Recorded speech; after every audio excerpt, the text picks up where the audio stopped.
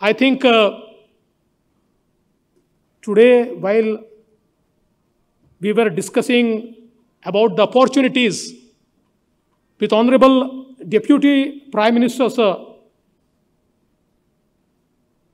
I think tourism is one sector where Maharashtra and Mauritius can collaborate for mutual benefit.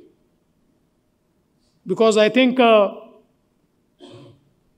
people from Maharashtra today, if you go to any part of world and if you encounter Indian tourists, a good number would be people from Maharashtra.